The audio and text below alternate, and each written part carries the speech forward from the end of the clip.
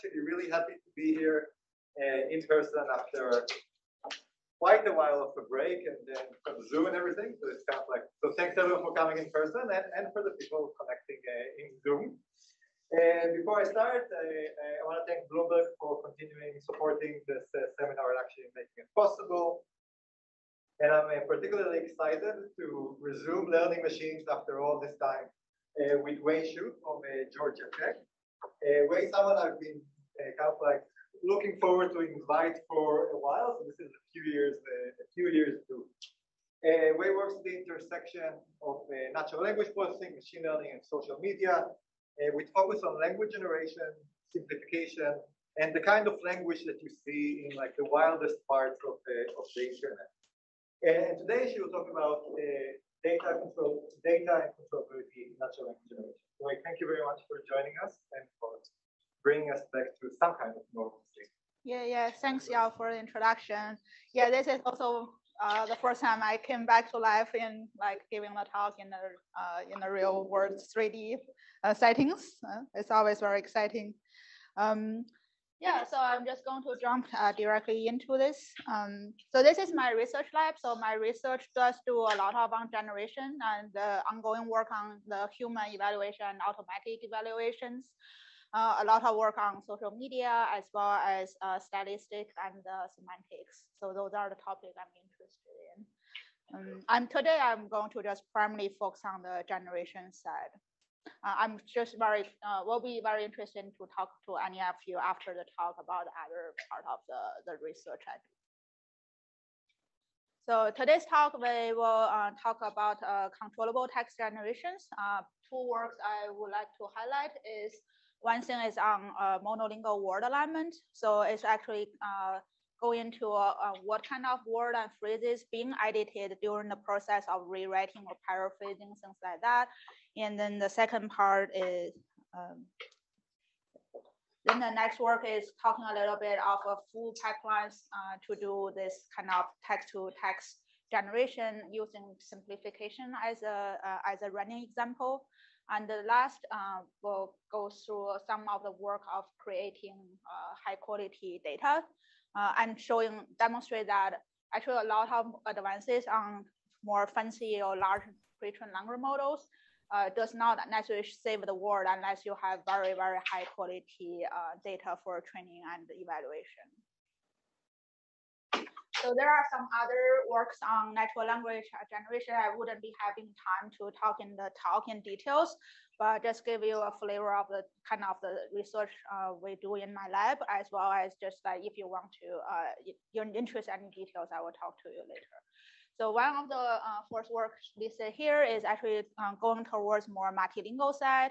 So doing both sentence splitting and paraphrasing at the same time. So you can actually leverage bilingual text corpus in order to create this kind of data by, for example, you have French and English. You translate the English side to French. That gives you actually a very semi kind of quality paraphrase data, but better than a lot of previous work did back translation, translating twice. So you actually can translate just once to do this better. Other language tasks we look at is kind of neutralizing biased languages.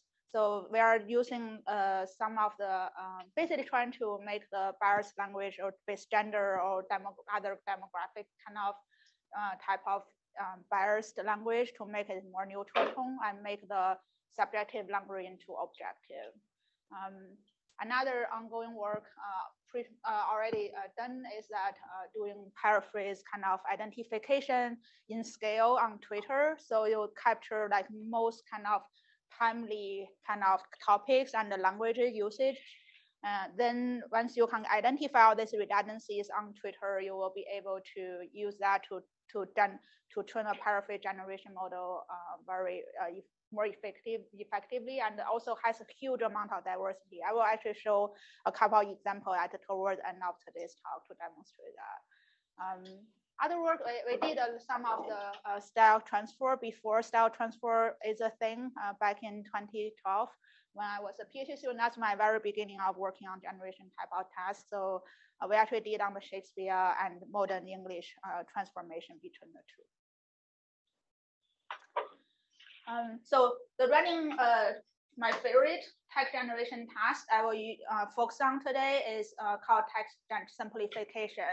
So the goal of the task is just rewrite the complex text into a simpler language. For example, this is a news article. This is the beginning of the 2 sentences of it, and then you actually can take quite a bit of effort to rewrite this to simplify it. For example, people can do this to simplify for school usages, for example, for elementary school students to actually read about the concurrent kind of materials. You can see the rewriting is actually pretty significant, that in a way you will have to split longer sentences into shorter ones. Sometimes their deletion will happen, right? And then some of the deletion will happen to the entire sentence. That's kind of more on the document level. Here are demonstrating the deletion happened on the sentence level. And with that deletion, it's normally not sufficient to simplify. So you're actually going to rephrase it, sometimes reordering it in order to achieve the effect, right?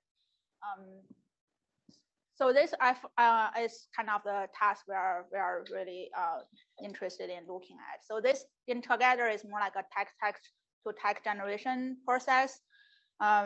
Somewhere it's now kind of a story generation and unconditional. Kind of it's just more like a free form of generation. It's a super confined generation.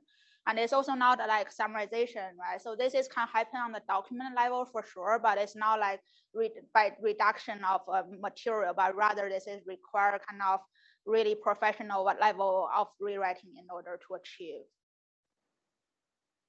Actually, professional editors do this for a living. So there's a company, Newsella, who actually head office is in New York City and San Francisco. When this first time I found this data set is actually at the time I was always couldn't find any useful data. I was planning to cross-out my way through this. It take about $1 to generate 1 sentence simplification on among them intensive Turk. Until I kind of searched the internet to dig out the last page of search result on Google. I found this company when they were very tiny. There were less than 20 people at the time. They actually produced this like simplified news articles for school use in the US. It's actually very popular. If nowadays, like even some undergraduate join my research group, they say, oh, I actually used it when I was like a high school kid and things like that. So they actually professionally simplify news article into 4 different kind of readability levels for high school, middle school, and elementary school. So we do use this as a kind of a gold standard for this particular task. For style transfer, for example, a lot of style transfer tasks or other kind of text generation, kind of this confined form of text generation, there's no gold standard. It's very hard to say, oh, this is formal, this is informal, what is a good way to generate. But for this particular task, it's like similar to professional machine translations. It's actually have a gold standard that we want our AI model being able to do. Why do this? I think it's the reason is obvious. That's how people to read and write better. There are actually kind of user studies, including my collaborators. They actually did it to show that actually that part of hearing students may be interested in it as well. For a general public, like just for me, I really just want to just read medical document for sure. I found it very challenging for second language speakers. But I later learned it's also very hard for like native speakers. So, so I just made peace with that. But I think my model do better than I do. Yeah, that's the reason I want to study this. Not only because they have very important application, but rather it's from the technical point of view as a computer scientist. It's such a good test bed to tell me whether my model are doing it or not. Other than how to evaluate is unclear. And they're very good training data. They're gold standard like by professional editors. So that implies some of fairly rather reliable evaluation can be done a little bit similar to the machine translation evaluation. And it just covered everything, right? It requires paraphrase generation, it requires some compression, requires some style transfer. If you consider readability is one of the like a style, right? So it's kind of a superset and very good test bed. A little bit history on this particular task. people were studying this primarily for linguistic aspect, cognitive science aspect around 2000. And then suddenly what changed is that 2010, the Wikipedia released a version called Simple English Wikipedia. So that made some comparable parallel corpus can be mined and being used to training kind of MT type of method. But there's a lot of issue in that data, especially how people constructed at the time. Actually, a lot of quality issue. But regarding this, people just powered on this benchmark comparison of state-of-art model with who have better models. So I entered this about this time. Yeah, I found basically in the modeling, you can tweak the model to better deal with the errors in the data set, or you can tweak the evaluation by do certain things. So it's very hard to tell which model was better. It was really a roadblock at the time that using Wikipedia the way it is to train models. So that's why we started to do the New Zealand data and all that. So that's how things move forward. Primarily, of course, nowadays is neural machine translation type of model, 6-to-6 model to do this. Can be used as a black box input and output. The earliest work on using neural network is 2017. It turned out need about 500,000 of the data parallel corpus in order to train a decent model. That's right amount of the amount of data we can get from New Zealand, which is very fortunate.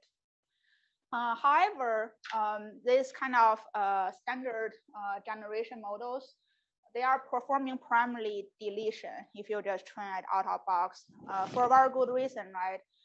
First of all, deletion definitely bring the output to be simpler. That's almost for sure. You know, if you have some comma and then period, you just cut everything after the comma, you got a pretty good output for say, at least can get a pretty good result from human evaluation without introduce much of the error. You can see the numerical score evaluation going up, but doesn't mean necessarily that it's the most desirable system, right? So these are some typical output of the models. So it turned out very few new words going to be introduced for an average input sentence of 20 words, and also most of the model performed 0 sentence splitting at the time.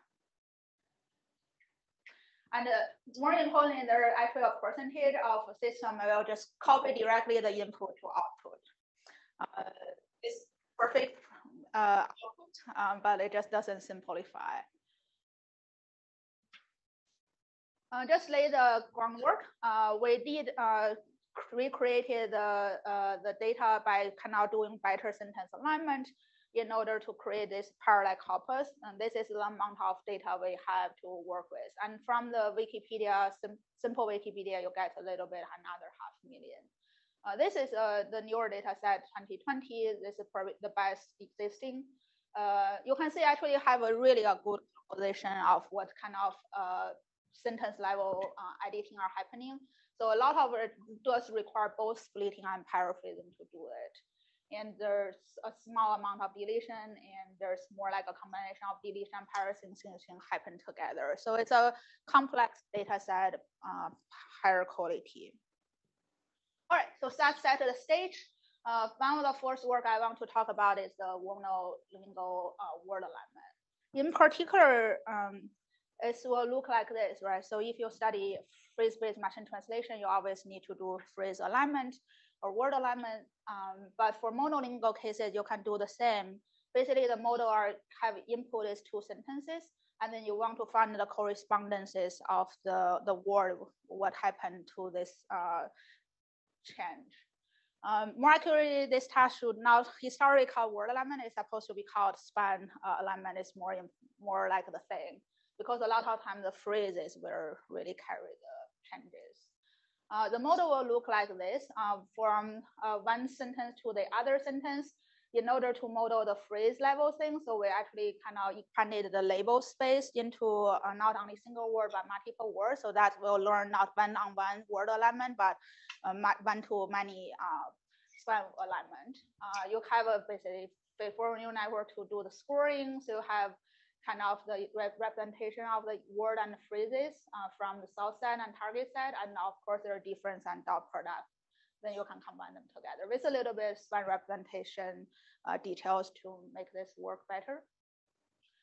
Then you will just use a semi-Markov CRF model to do the modeling, to model the transitions, right? So most of the word order may be preserved and not really quite.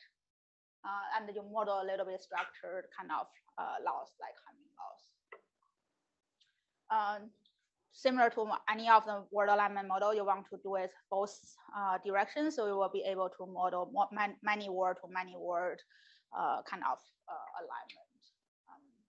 Decoding are just like dynamic programming as usual, and then you want to get the intersect or unions. We did a little bit kind of heuristic depending in order to carry out a little bit better of the alignment between longer trunk of phrases that sometimes happen. And also one thing I want to mention is not entirely linguistic phrases, similar to the phrase-based machine translation type of work. Is actually, it should be a very freely kind of, not necessarily strictly following linguistic boundaries important. Most of the previous work actually following phrase boundaries, but it wasn't quite the best thing to do. So we fixed that. Before our work is actually, there's a few previous work on doing this monolingual word alignment, but actually stopped by before the neural models kicked in. That's why the performance you can see is worse. So that is endowment data. That's our training data are actually empty references. It's like multiple human references for translation were used to create an original parallel corpus and to do this word alignment annotation. This is created from Xu Chenyao's PhD work of the original annotation. Actually, it turned out that he did cross-out at the time. The quality was not good. We had to re-annotate the entire data set. Have a few thousand of pairs. It turned out to be a very time-consuming annotation. We do expanded the work into multiple domains. Really, Newsela and Wikipedia is this is for text simplification. This is actually for the buyer's language, kind of the neutralization work. And archive, I think I want to mention is actually from the scientific feedback, how people improve their papers on archive. It's an ongoing work, but this is the early work we had. That's actually a shout out to Lilian Li and with Chen Hao Tan's work inspired this. They studied how people strengthen the claims in the paper using the archive data. That's when I realized, oh yeah, you actually can get the revision data from archive papers. So that's a whole, yeah. For the last model, I missed how it was parameterized. Is that using a pre-trained model, or is it trained supervised? It's trained supervised. So yeah, the model are completely supervised data with a few thousand sentence pairs annotated. And so there's no BERT or anything in there? There is BERT. It's actually from BERT and span BERT are used in behind you this. Fine-tune BERT. Yes. Fine-tune the BERT through the model. Yes, exactly. It turned out span BERT works slightly better. Obviously, you actually need the CRF, but if you just do some greedy decoding on top of the BERT score that you get from there. Yeah, without CRF, it can work fairly well as well if you have the actually in the data.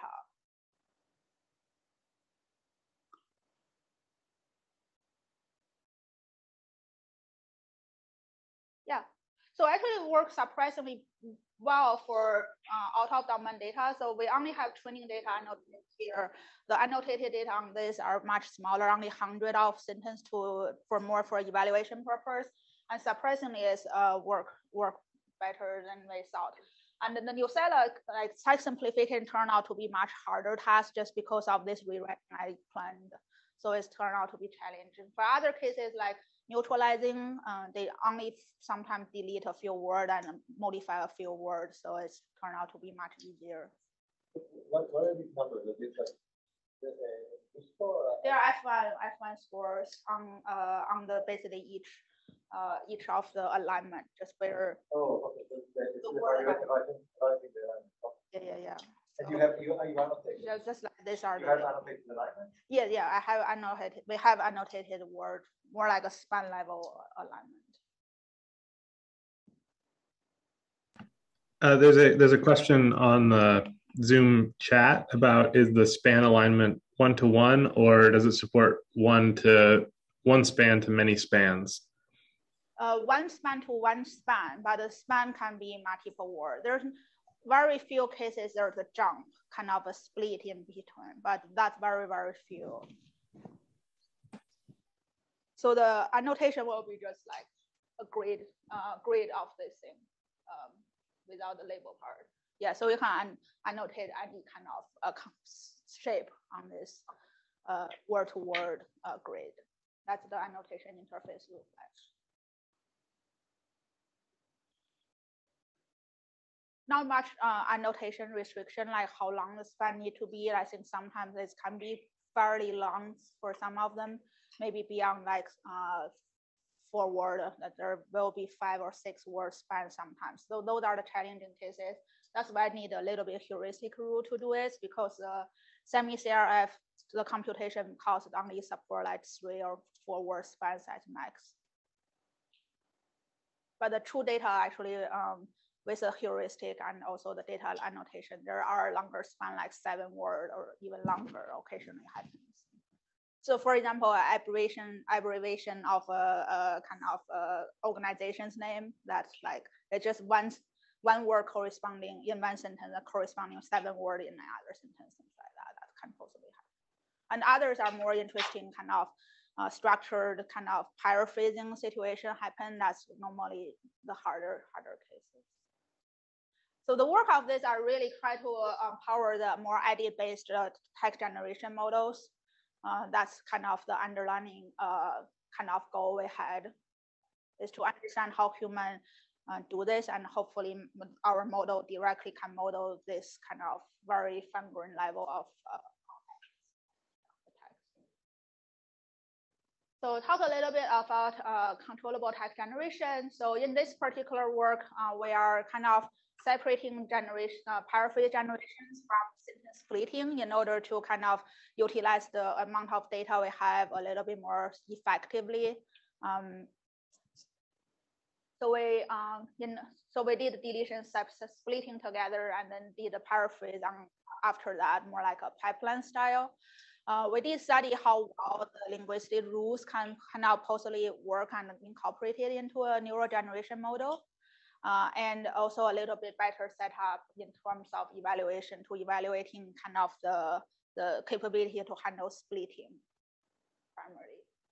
So the linguistic rules is actually a very nice work from Nicholas et al.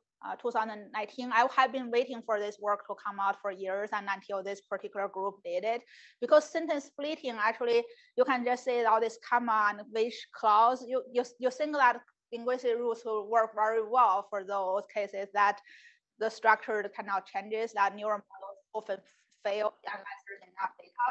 So eventually, Nicholas group finally got the things done. So they actually only have 35 handcraft linguistic rules and work really well.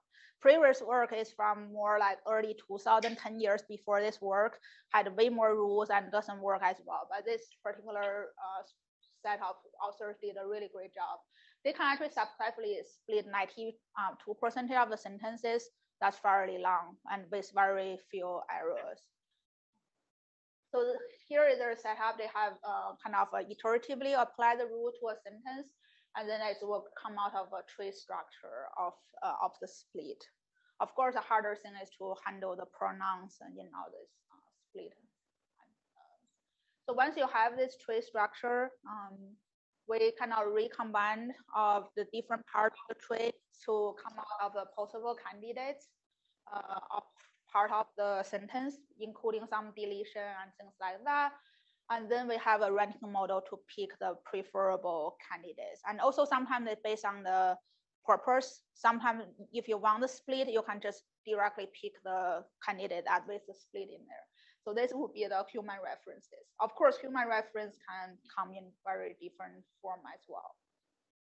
During the scoring, of course, during the test time, we don't have the access to the human references, but during the training time, we do, right? So in order to figure out which one was a better one, we actually rely on board score. Board score actually work really well for the task. Yeah, compare the candidate with a human reference, but we do need to control a little bit of the lens. So actually, it's a lens controlled board score to do the evaluation to rank the candidates during the training side.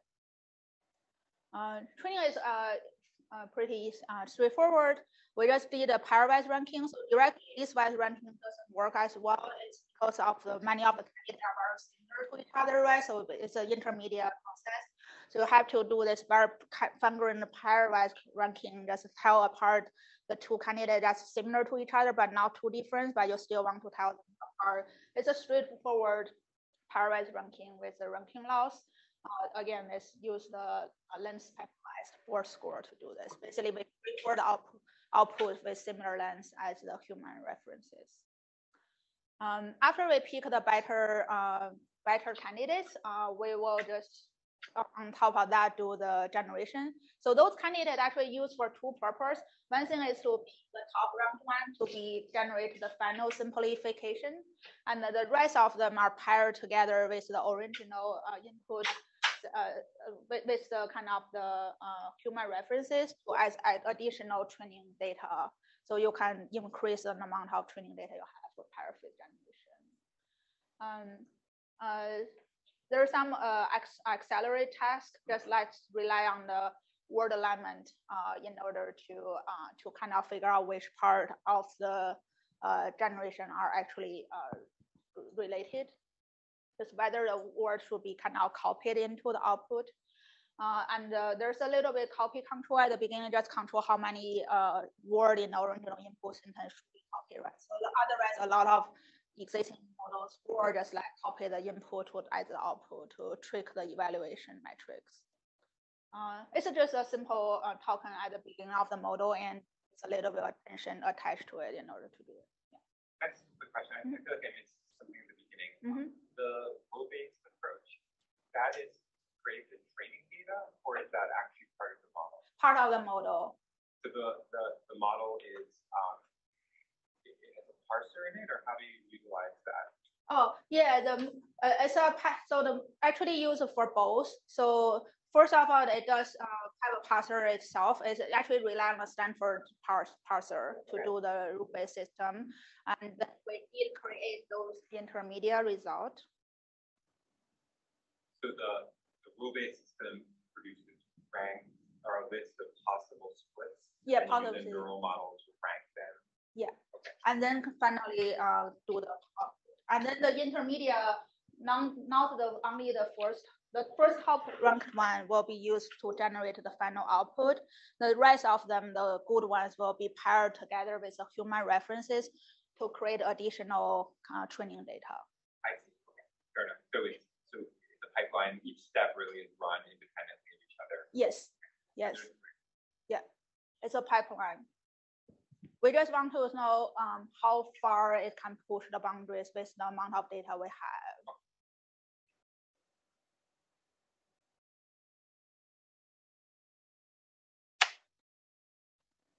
Yeah, after all, I'll just without exist unless you have the large pre-trained language like T5. Otherwise, it's the amount of data is just never enough for training this the model. It's only 500,000. What scale of data do you compare? 500,000 sentence pairs. Oh, that's still pretty large, no? Yeah, it's can do pretty well. Yeah, it can do pretty well out of box. I will show you next work. Yeah, but it will fail on half of the sentence. It will be great output for half of the sentence you have. And that's for only the average sentence. But if you kind of try to deal with a little bit longer sentences, the system very hard for a system to do like the entire sentence perfectly well without errors. Your system or T5? Both. Oh.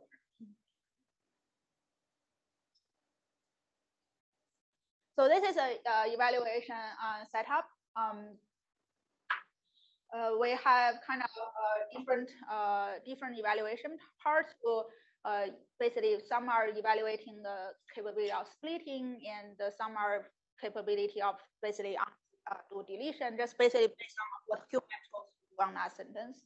And some are only kind of primarily just doing paraphrases. So previous people just combine this together, just don't really worry about it, just evaluate them as is.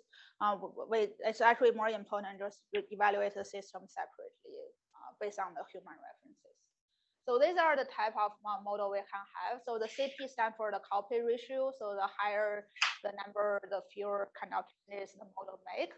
Of course, to make more changes, the model take higher kind of risk.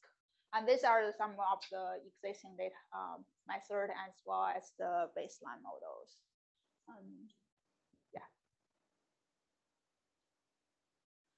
There's some evaluation more on the numerical scores. It's basically based on the frequency and the density, just like how well the meaning being preserved. Of course, our model works somewhat better than the previous work. More important is because the incorporation with the linguistic rules into the model. The splitting is you want split, you can do split.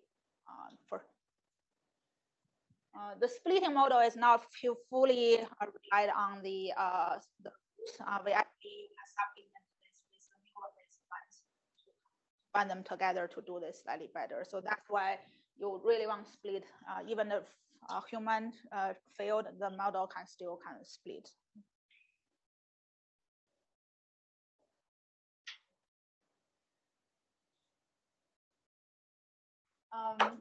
Yeah, so if you want to see the more specific result, these are the evaluation separated for 3 different kind of operations in order to make the evaluation, automatic evaluation numbers to be more meaningful. So you can look up our paper. Just a little bit discussion of evaluation. So there's some ongoing work, but I'm going to talk a little bit about how people do it before. Like many of this confined condition text generation tasks between sentence to sentence or one sentence to 2 sentences or 2 sentences to 1 sentence, the evaluation normally can evaluate fluency and meaning. Right? For example, for paraphrase generation, they will evaluate in addition like diversity sometimes, but for simplification, they are evaluating simplicity. And then the previous setup is just really human just rating is like a 5-point Likert scale. And then people just like average the overall. Clearly not a great setup, but that's what people had before. And for some time, people have been using Blue to do this. So it's actually really bad because you can copy the input, have a pretty high Blue score without changes. However, any changes will introduce risk for the model to introduce errors that can be fatal. So that's kind of a very difficult trade-off that reflected by the evaluation. So the current method people use is the SARI score. I made basically a modification of the score, just like incorporating also the input, just how many n-gram input being copied or kind of changed. You can use this as a training objective to train any of your favorite models for doing this. Ongoing work is, of course, is to train more embedding-based method and learnable kind of learned automatic evaluation metrics. Also, we are working on that. Hopefully, it will kind of finish up in the next half year or so. So we actually rechanged the human evaluation in my research group. It's a much more intensive, better evaluation, more like a list-wise ranking method to do human eval, and rely on the human eval, we were able to kind of learn automatic evaluation metric that works better. But the currently ones our people use is the SARI score we have. When you talk about meaningful derivation, so I can think about like 2 ways of violating it. Like either I drop stuff or I add, like hallucinate stuff. So it's almost like precision and recall. Is there like a breakdown of this to meaningful derivation? This kind of like clusters? No, I think that the previous human eval is very kind of naive in a way that's like, hey, cross-housing workers, here are some examples, then you just read. It's very subjective, and a deletion model just have a little bit advantage, then the people kind of change things a little bit more. Just like the human crowdsourcing workers are very sensitive to changes, right? So it's not good. No one really spent enough time doing the human evaluation until recent. That's why we want to fix it. Yeah, so people have used SARS-4 for different type of text generation work. So this is actually from in Choi. It's very interesting. It's kind of contextualized sentences in order to make the question answering much more clear and without context to answer the questions. So clearly important for Google search, right? Yeah, others are different ones. This is for splitting and fusion. And then this was for actually revising the fake news claims to be real news. Yeah, people have done weird things. Sorry, what is I missed kind of the main difference? Sorry, sport. Like what? Yeah, so it's actually just an n-gram-based matrix similar to VARS-BLUE. The differences is actually calculating the F1, the precision and recall for basically the n-gram being kept from the input to the output and being kind of removed. So the different statistic using the same output weighted a different way? It's very similar in BLUE in the case that it's all basically calculating the n-gram overlaps. Yeah. And the difference is BLUE is only compare system output against the references. This is considering basically the overlap between input and output and the basic input and references as well as the output and references. So okay. More like a. And just to understand, you made some comment of where do you stand on the using automatic evaluation. Where I stand, yeah. So we collected a human evaluation score, more like ranking scores. So we can't train the model already. We just haven't published it. I guess. You think that's better, or there's a good thing? The human eval is better, way better than the current setup. Which should people be using for evaluation? For evaluation, for what kind of? Three things: human eval, n-gram metrics, pre-trained model metrics. How do you consider those? The better human eval, we haven't released it, but about to. So I would just definitely recommend doing the human eval in the least ranking way, the way the one we are going to release soon. And then after that, I think the Starry has its own problems, but currently cannot give a lot of information. And then the new automatic matrix that tone down the human eval I just mentioned, I think that's probably the best. Okay.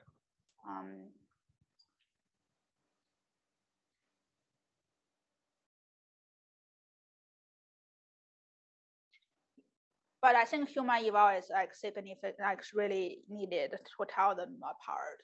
Especially some of the hallucinations and factual errors. I don't think an automatic method, our trained automatic matrix even fail still.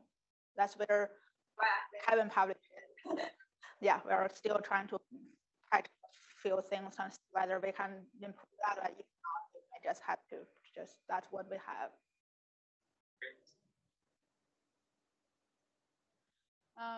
So automatic text simplifications. Yeah, this is the third part of the talk. I'm going to talk a little bit of the impact of and the importance of having the real high quality training data. You probably already think, oh, there are already professional editors doing this. They are on the article level and they never rewrite it sentence by sentence. For say they wasn't with the goal of training automatic model in mind when they simplify the news articles.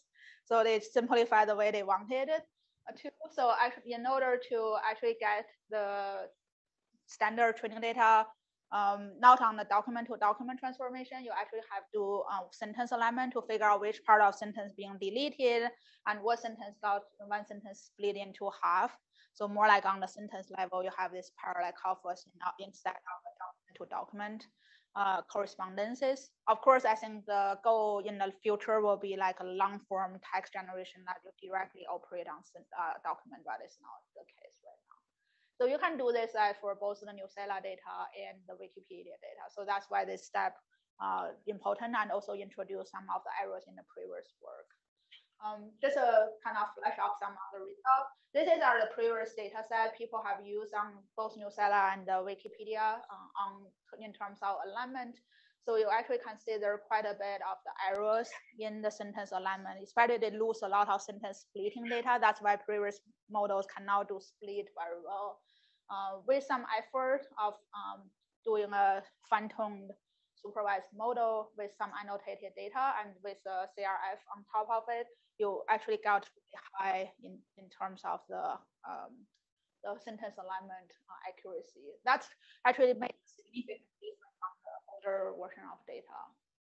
So when we manually annotated like 20 and 10K for Wikipedia and Newsela, and then we trained a neural model to align them, fine-tuning. And then we apply to the rest of the unlabeled data, created that data set we just talked about. And of course, you can just train any state-of-art generation model.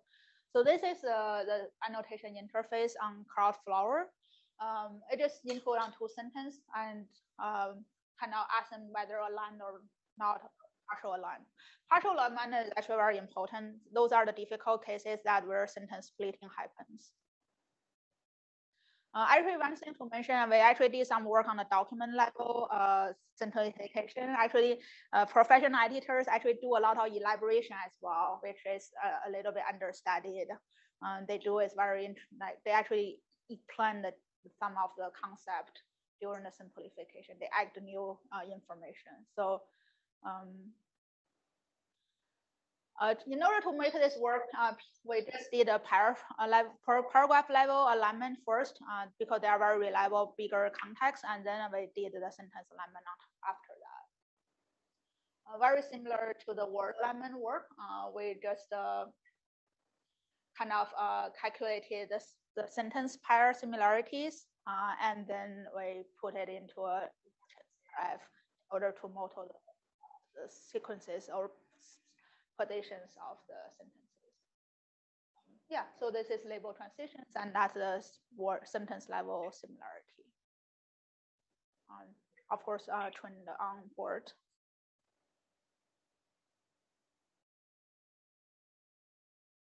So the result is actually make an impact. All the previous work are using Wiki large from actually it's not. It's combined by Xingxing Zhang and Mira Lalapata for their paper. So actually combined by 3 previous data sets that people aligned simple Wikipedia and English Wikipedia by 3 different other papers, and they combined the 3 data sets together to create it. You can see actually a huge amount of errors in it. So half of the data are not actually noise. Only half are real simplifications if you manually examine it. 30% of the sentence are misaligned due to the sentence alignment errors, and 18% is that there's no simplification. The readability level is the same for input and output. They are not really simplified. With the effort we made, it was much better. So about 88% of the correct ones. So only this is our errors. Here are just like input and output have a similar complexity level. So not really an error, it just didn't simplify. This is what I showed before, the composition of the kind of the combination of operations human authors made. So you never have a combination of all 3 of them? Or is it some of the limitation if they did the construction? Yeah, that's a good question. No, there's very few because I think they either choose splitting or they choose to delete part of it to make it simpler. So to shorten the sentences.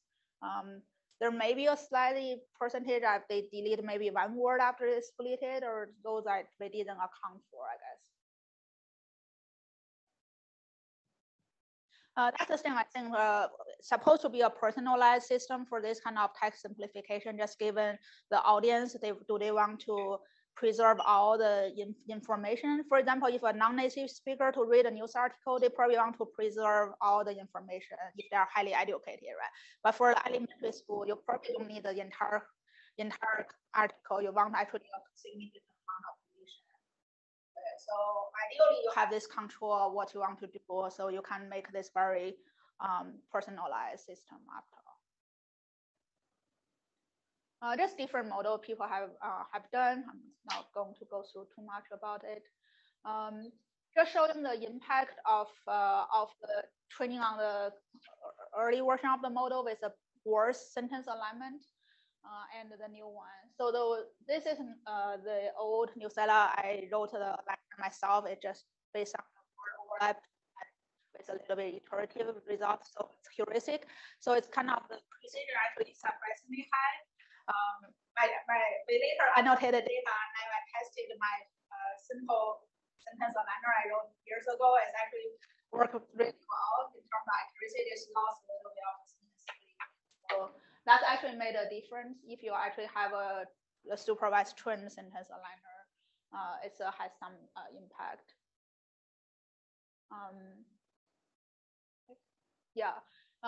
Training whatever models, the improvement, you can say improvement from model to model, just more complicated neural network model, very simplified design.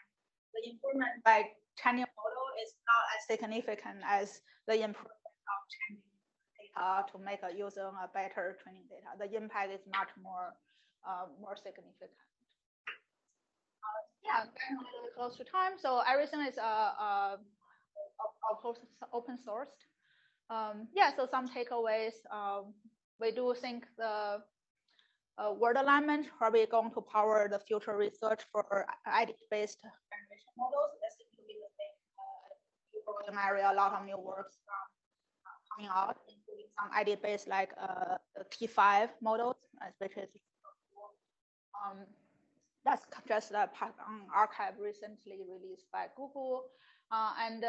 We think there's a space for linguistics to exist for generation, especially these monolingual languages. I think it's possible to do. Performance gains from better data are just like really large than the model changes. What lie in the future for text simplification? For say these are the errors we have. There's still a little bit fluency. I think the T5 is definitely doing better. This is not on T5. This still like manual error access on the transformer-based models. T5 will have a little bit less of fluency, but I think the hallucination and this kind of anaphora resolution kind of errors will exist. I give you a little bit time for you to read this.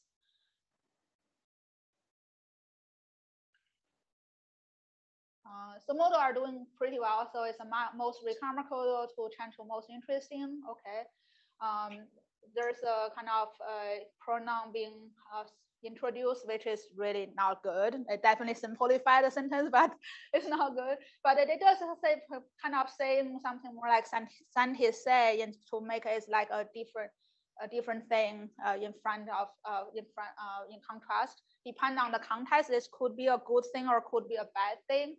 And one thing is that they changed the biological burglars, which you do think that's a pretty difficult phrase, but you change it to a more kind of a broader kind of concept of creators, which is correct. But is that exactly mean the same? That's probably not true, right? This is much more bigger a claim to be true.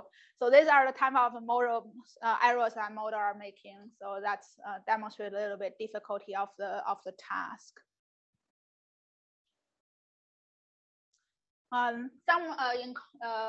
If you want to use our data, there's one of the easy places to use the GEM benchmark. That's a lot of generation tasks are involved, primarily for dialogue summarization.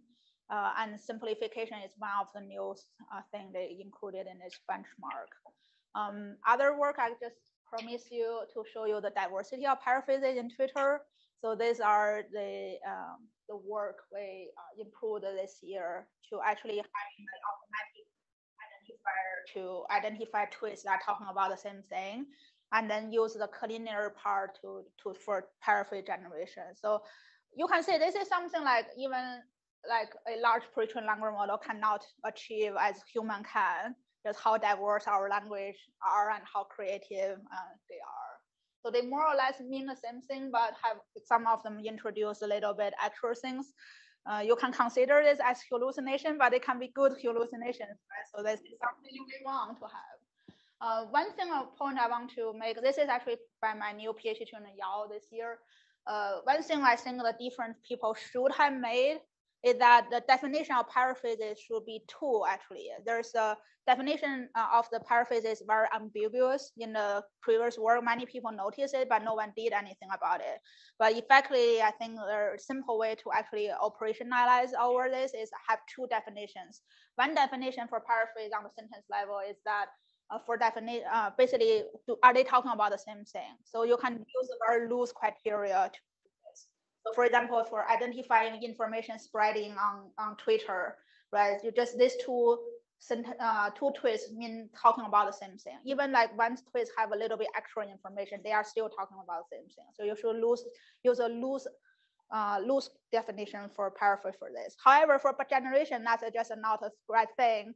If you cannot have introduce some extra information, that should not be considered a paraphrase. So people should use a more strict definition for generation purpose. So that's probably the real thing people should have done for paraphrase research going forward, is to separate two kind of one strict and one loose definition. That will resolve a lot of problems. Okay, I'm ready. So eventually on the Twitter data, I'm not going to show much. It's just ours is better than others. So Quora, just a quite quick notice that Quora is duplicate questions on Quora forums. It's unclear how they exactly collect the data. Potentially, they even use some curiosity rules or classifier behind it to collect them. It's just a blog post released by Quora. They never really discuss in detail. So a lot of very few kind of changes in their paraphrase, and they are all about questions. MS Coco is another large paraphrase data set that kind of more image captioning, but the same thing, people independently write the caption, so they have errors. And the largest one work by so far, a lot of people do it. It's ParaNLP, so it's actually not human written. It's actually direct translation by NP.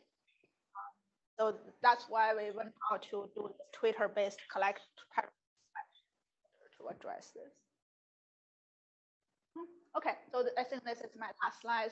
This is nothing about generation. This is about misinformation on Twitter. A lot of people study it, and a lot of people do stance classification. Again, if you look carefully, every data set construction has pretty much fatal flaws. Regarding these, people in the past 8 years also continued to work on those data sets and created new data sets, still have all this data collection and annotation issues. Eventually, we just put more than over a year of effort from my group. We just redid everything from scratch, fixed every potential issues. Yeah, and also it's a very kind of diverse, other than just like a lot of tweets about 10 claims or 10 subjects. So the commonly used one is rumor eval. They only have 8 events, including Obama birth certificate. So although their data set are large, but it's like a lot of tweets about one single thing. So this is about the same amount of tweets, but with a lot of different topics, and many of them are culture specific. Yeah, so that's why we redid everything for this one. All right, so yeah, thank you for your time.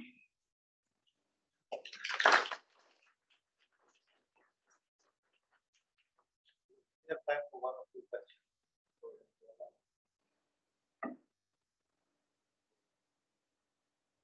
I'm certainly curious about sort of the opposite of simplification. Like when you mentioned like simplifying legal language, I wonder if you have the opposite. Someone, could you take plain language and convert it into legal language? You know, as an example.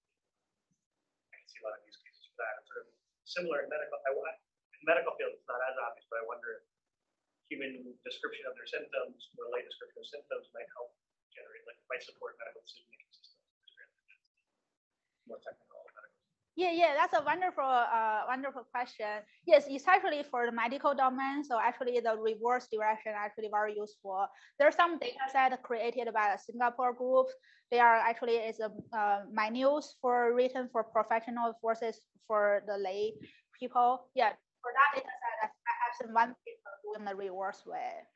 for our data set, it's a little bit difficult because they're a little bit deletion. But we actually actively thinking of whether we can go reverse way.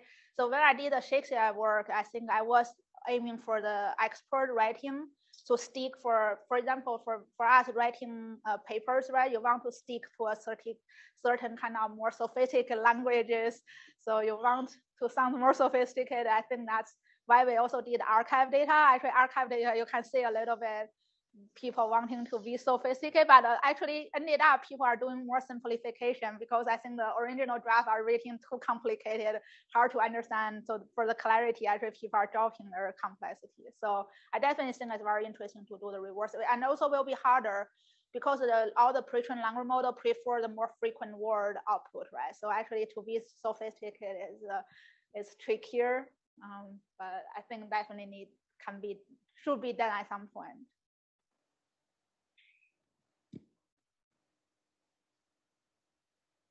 So I have a question. So you have a lot of what seems like a lot of the work in the field is based on your setup.